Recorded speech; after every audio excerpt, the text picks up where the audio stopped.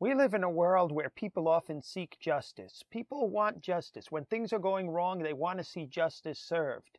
We live in a world where there's a lot of injustice. Today we're going to be looking at belief number 25 of the Seventh-day Adventist Church, which deals with Christ's second coming, the second coming of Christ. And when Christ comes again, he is going to bring justice. There's going to be justice, and we're going to learn about that.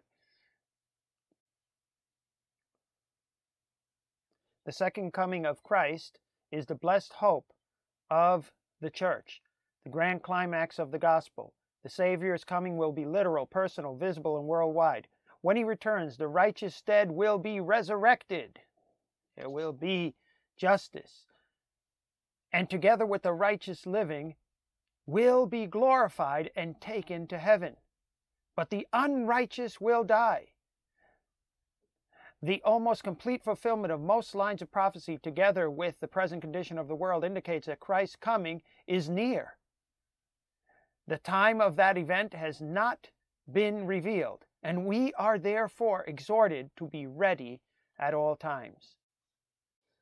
Acts 1, 9 through 11 tells us, "Now when he had spoken these things, while they watched, he was taken up, and a cloud received him out of their sight." This is Jesus at his resurrection and his ascension, or actually his ascension.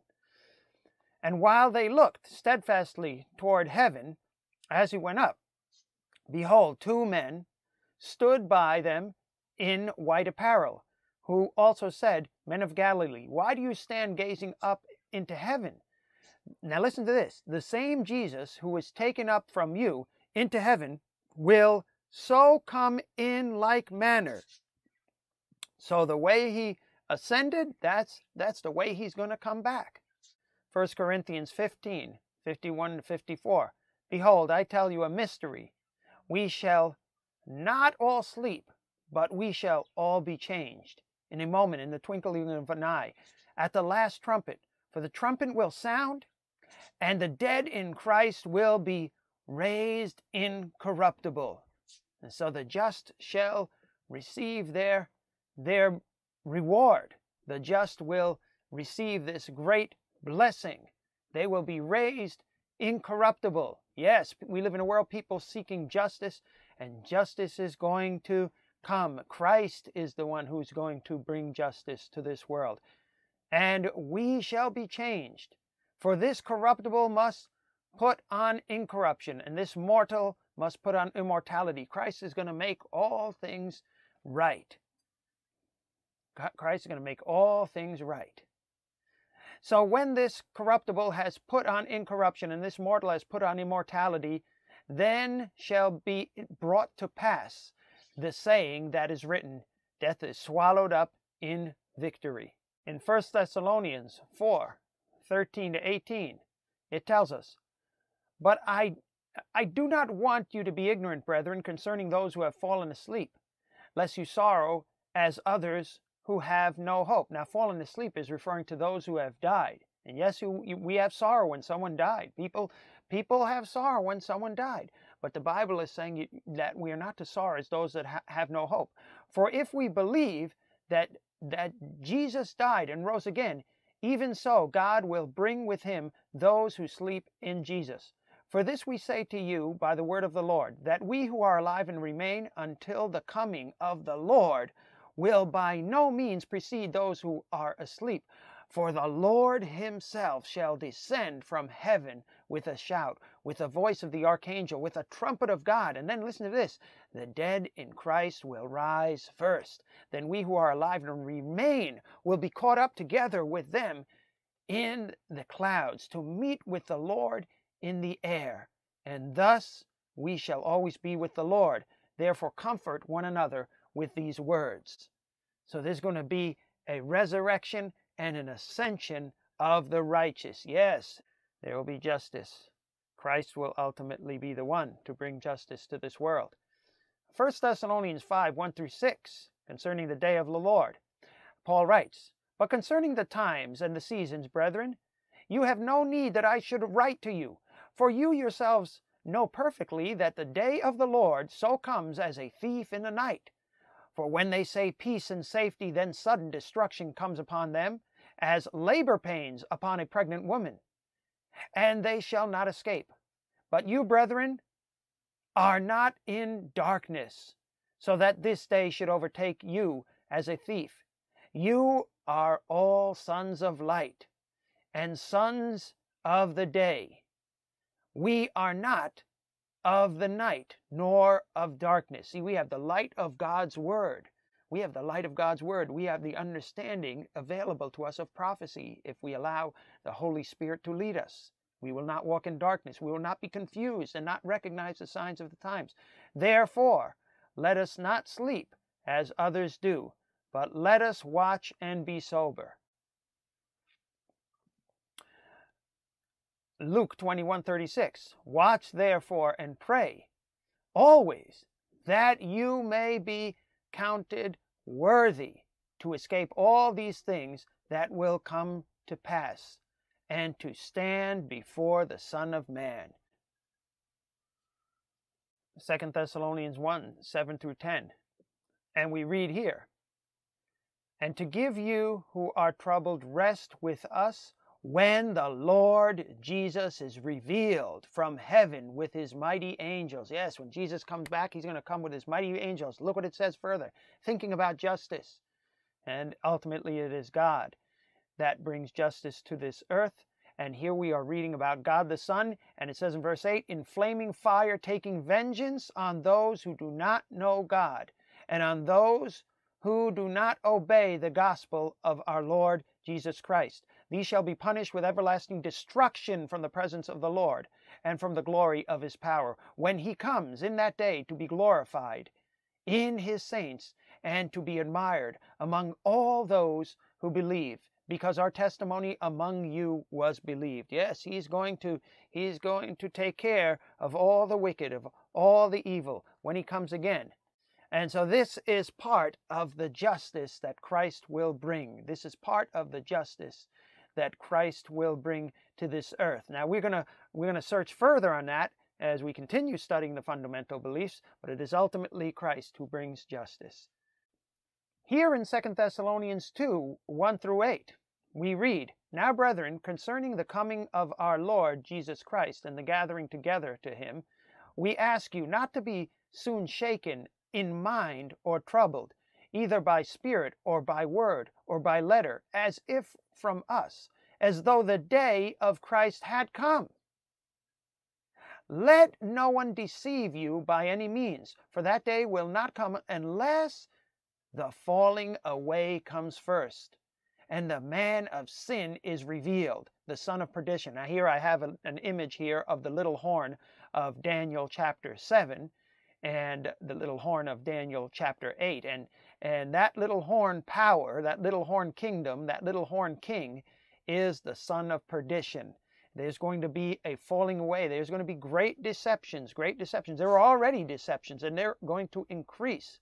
And there are going to be those who fall away from the truth before the second coming of Jesus Christ. When we read about this son of perdition, who opposes and exalts himself above all that is called God, or that is worshipped, so that he sits as God in the temple of God, showing himself that he is God. Now this little horn power, I spoke about who that is in my presentation on chapter 24, or rather on belief number 24, my presentation on belief number 24. So I did a number of presentations on belief number 24. I did a short version, I did a long version on belief number 24, but then I did 4 installments on additional information on belief number 24. And I speak more about that little horn, that son of perdition there. And I have spoken on him in the past. And then the lawless one will be revealed, whom the Lord will consume with the breath of his mouth and destroy with the brightness of his coming. And I spoke, and this actually parallels passages in the book of Daniel chapter 7. There are 3 parallel passages that I had spoken about.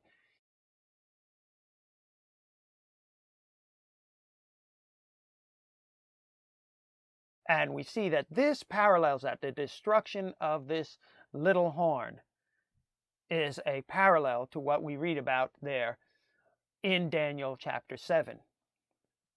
And so this little horn, and there will be great deceptions. There will be great deceptions before the second coming of Christ. But God's people who stay true and hold onto his word will understand. Now, concerning this chapter and concerning verse 1, we read in the Seventh-day Adventist Bible Commentary, volume 7, page 269, it appears that erroneous ideas concerning Paul's teaching about the nearness of Christ's coming were being circulated at the church at Thessalonica. So there were erroneous ideas about Christ's second coming. Now, to correct these misconceptions, Paul wrote the second epistle.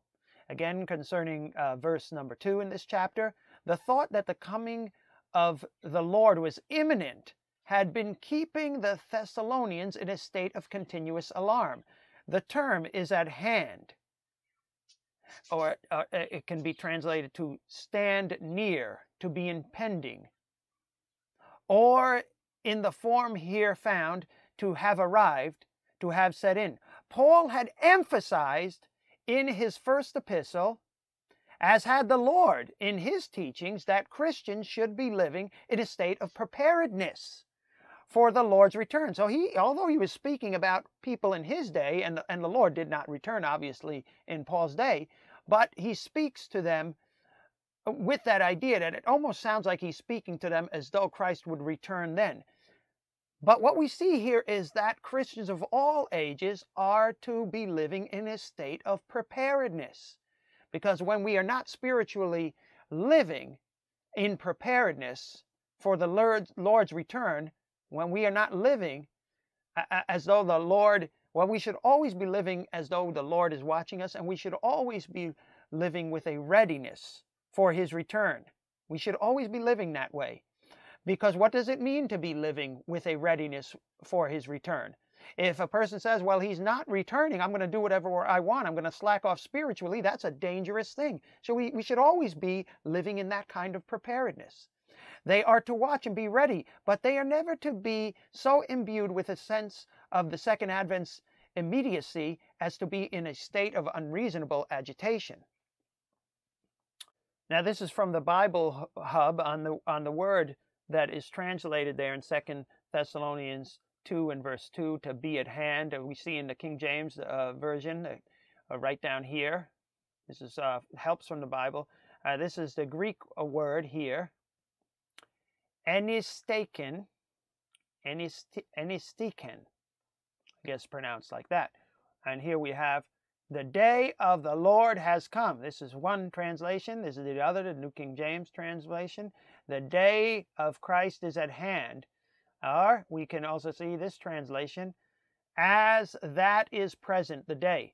So there was some concern, and there was, according to the Bible commentary, erroneous ideas. And so Paul was making it clear. Paul was, yes, we are to live in a perpetual state, readiness for the Lord's return. But the Lord wasn't returning in Paul's day. This is from the Seventh-day Adventist Bible Commentary. And again, what we are seeing here, dealing with 2 Thessalonians chapter 2. And what it tells us here, and I'll start reading right over here. He warned Timothy of similar dangers. He warned Timothy of similar dangers. Who warned him? Paul warned him. Paul warned Timothy of similar dangers, adding that a time was coming when men would turn to fables, closing their ears to the truth. Peter and Jude speak with searing words about those who have forsaken the right way. And John testifies that at the time of his writing, many antichrists have come. The Lord himself urged his followers to beware of false prophets, and predicted that many would be offended. The form of apostasy is not specifically defined by Paul at this juncture, but can be inferred from the above-mentioned scriptures. This much, however, is clear. Number one, the apostasy is a religious matter, a spiritual rebellion having no prime connection with politics. So it is a spiritual matter, ultimately, this apostasy that is coming, a great spiritual apostasy. Now, apostasy has existed throughout the ages, but as the truth is increased, as God's people reveal the truth, as knowledge increases, as truth and understanding of the prophecy increases, as God's people continue to spread the truth about the three angels' message, well, clearly the devil is going to want to counterfeit that, so there's going to be greater and greater amounts of apostasy. Number two, the falling away is still future. Many are going to fall away from the truth. The falling away spoken about here by Paul is still in the future at the time of Paul's writing. Number three, the apostasy was not only to precede the second advent, it would serve as a sign of the nearness of the Lord's return. Hence, the Lord's coming should not be expected without the prior apostasy. There is going to be great apostasy. The prophecy concerning the falling away was partially fulfilled in Paul's day, and much more so during the Dark Ages. Yes, there has been apostasy in Paul's day in the Dark Ages, but its complete fulfillment occurs in the days immediately prior to the return of Jesus. So we have to study and know the Word of God. Here we see concerning that man of sin, that is, the man whose distinguishing characteristic is sin. Important textual evidence may be cited for the reading, the man of the lawlessness. This presence of the definite article indicates that Paul is referring to an enemy about whom he had already spoken to the Thessalonians, and that he expects them to know of whom he is writing, that he employs the Greek word for man further indicates a definite person or power. For comment on the identity of that person or power, see on verse 4. Okay. So that man of sin, and I have spoken on him, that is that little horn power. That is the papal Roman kingdom. The papal power. And again, see previous presentations that I have done on that. Okay, let us continue. Okay, I'm not going to read all that's in these parentheses. This would suggest that the revelation of the man of sin may involve supernatural elements, and that his area of operation may be distinctly religious in character. So we're talking about the man of sin, the son of perdition, or the son, I'm jumping ahead, or the son of destruction. That is, the son destined to destruction. This is another title or designation of the man of sin. Okay, there is only one other place in Scripture where this appellation is used, and there it is applied by the Savior to Judas. Okay, see on John 17:12. Okay, an apostle, once a companion and equal of the other disciples, but one who so allowed Satan to enter into his heart that he betrayed his Lord. So this is a blasphemous kingdom, a blasphemous king, this man of sin, the son of perdition. That will clearly, his character will be, again, those who have been studying the prophecies of Daniel and Revelation know who that man of sin is. They can clearly speak on him and understand him. But his character will be revealed to all the world. And it says, that is worshipped.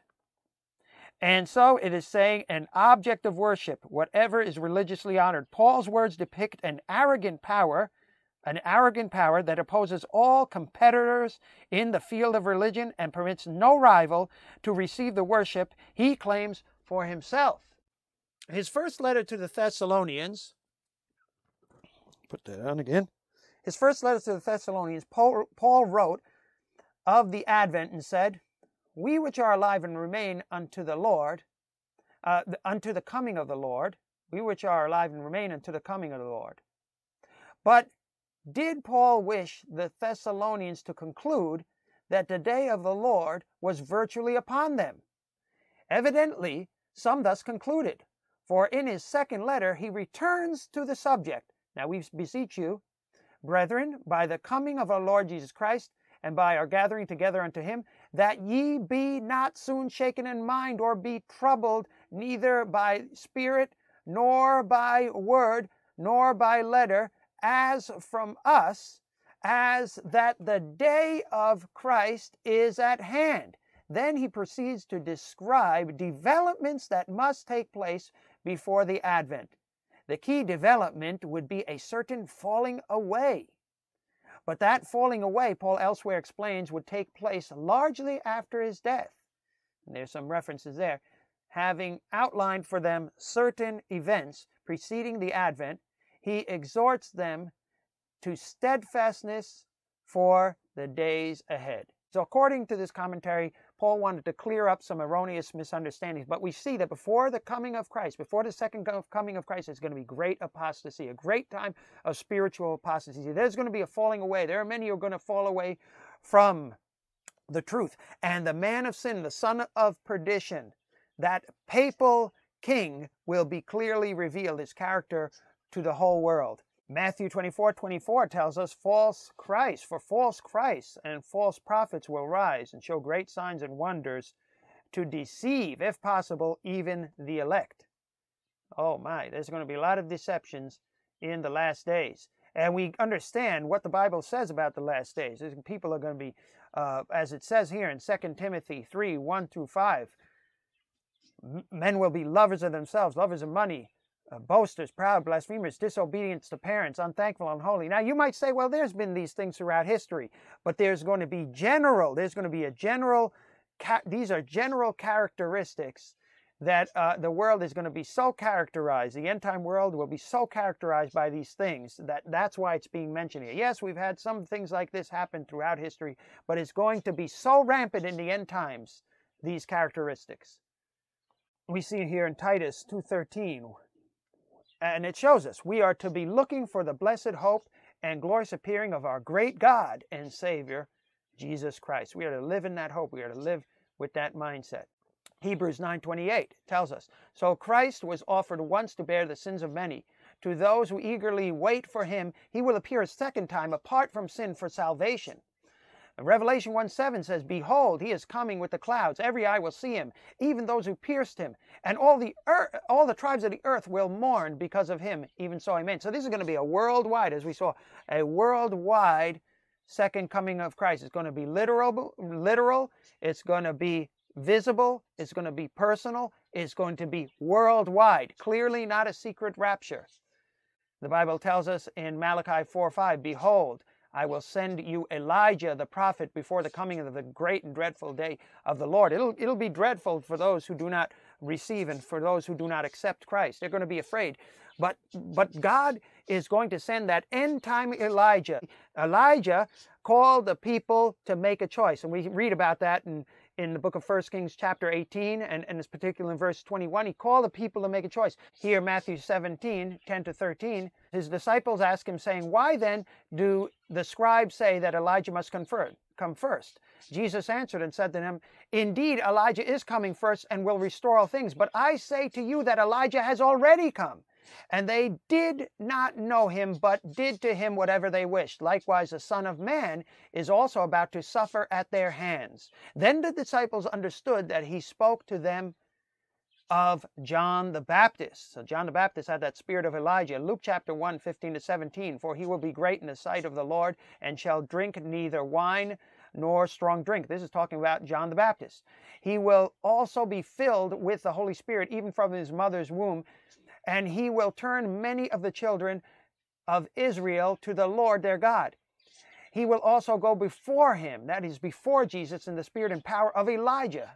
So John the Baptist had that spirit of power and power of Elijah, which is the Holy Spirit was the one that empowered him, to turn the hearts of the fathers to the children and the disobedient to the wisdom of the just, to make ready a people prepared for the Lord. Okay. But then we read in Joel 2:28, and it shall come to pass afterward that I will pour out my spirit on all flesh, and obviously on all flesh who receives Christ. Your sons and your daughters shall prophesy, your old men shall dream dreams, your young men shall see visions. And we read in the Seventh-day Adventist Bible commentary concerning this verse, Peter identified the events on the day of Pentecost as a partial fulfillment of Joel's prophecy. See, on the day of Pentecost, there was that outpouring of the Holy Spirit, but not on a single individual, as John the Baptist was filled with the Holy Spirit, but on a body of believers who are a body, the body of Christ. In Joel 2:23, we read, "Be glad then, you children of Zion, and rejoice in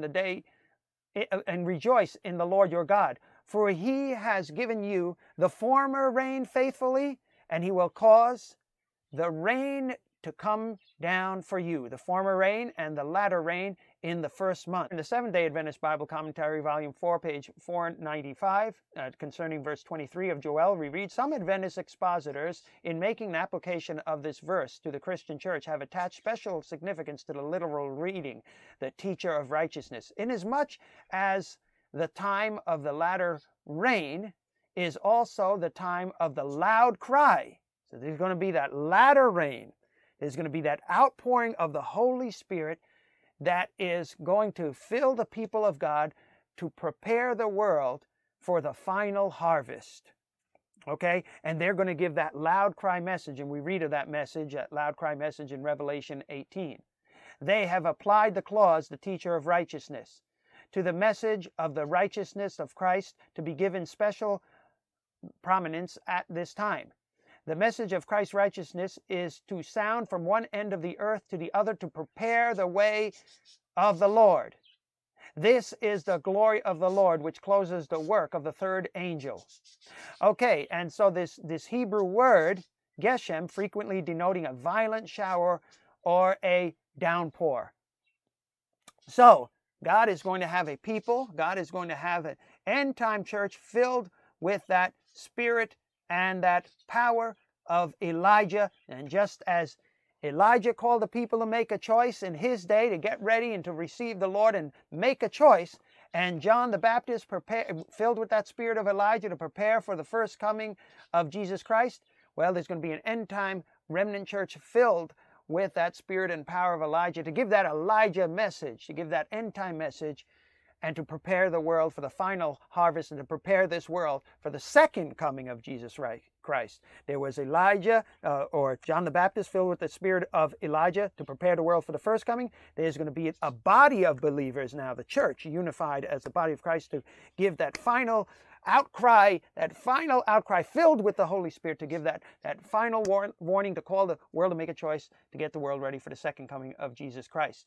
The early rain represents the outpouring of the Holy Spirit on the day of Pentecost, whereas the latter rain represents the final outpouring of the Holy Spirit, which produces the ripening of the harvest. The great work of the gospel is not to close with less manifestation of the power of God than marked it at its beginning. So the church age opened with that outpouring, the former rain, and the gospel work is going to be brought to a close with that latter rain, outpouring of the Holy Spirit. And so here again is that illustration based on that of the Holman Illustrated Bible Dictionary, just to show these are our months in the center, the Hebrew months around them, and just to indicate here that there was the early rains there, and then so this is the Hebrew calendar, the ancient Hebrew calendar, and all the things that they considered in their calendar in the Hebrew months.